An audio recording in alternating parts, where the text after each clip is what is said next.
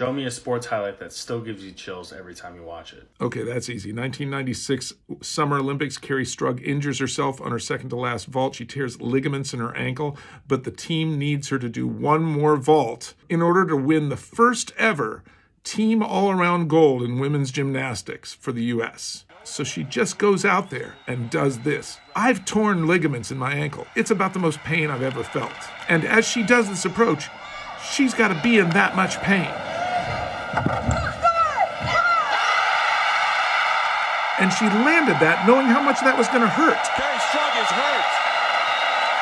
She is hurt badly. She had to get carried out of there, but pain is temporary and gold is forever. That is badass.